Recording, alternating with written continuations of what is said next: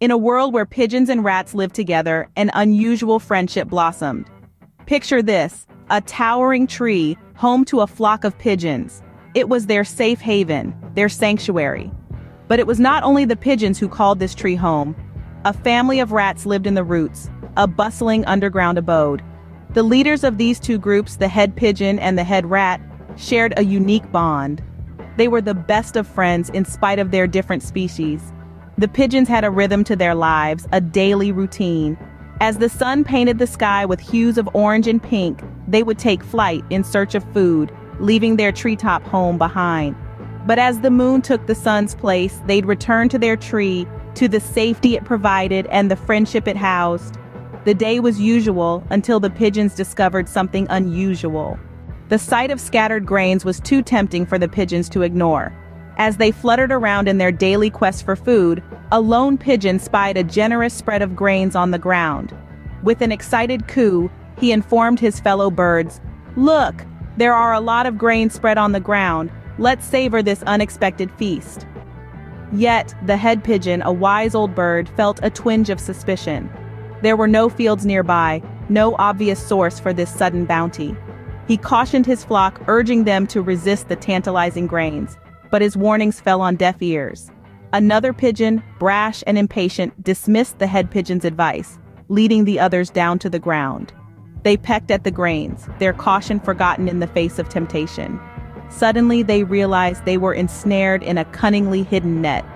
They cried out in fear and surprise, their freedom snatched away. And just like that, the pigeons found themselves trapped, their freedom snatched away.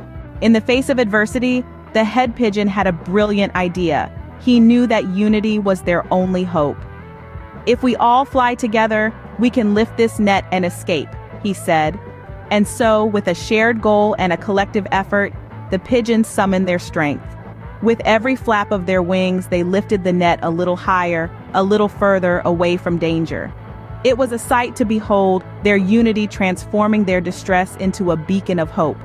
And as they flew, they carried not just the weight of the net, but the power of their bond.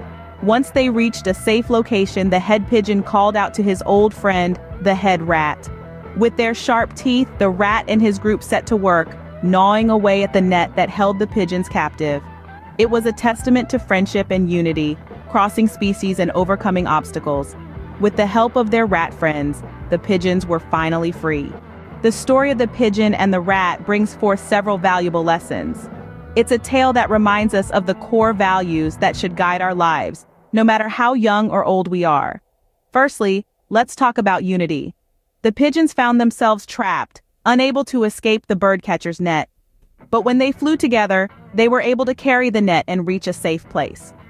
This teaches us that when we work together, when we are unified in purpose and action, we can accomplish great things. Even challenges that seem insurmountable can be overcome when we join forces and work as one. Next up is the value of friendship. The pigeon and rat, despite their differences, were good friends.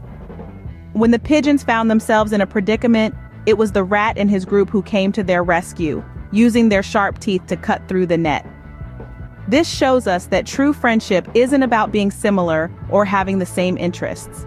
It's about being there for each other in times of need, lending a hand, or in this case, a sharp tooth when your friend is in trouble. Lastly, we learn about the wisdom of listening to elders. The head pigeon, sensing danger, warned the others not to go for the grains. Sadly, his advice went unheeded, leading to the pigeon's capture.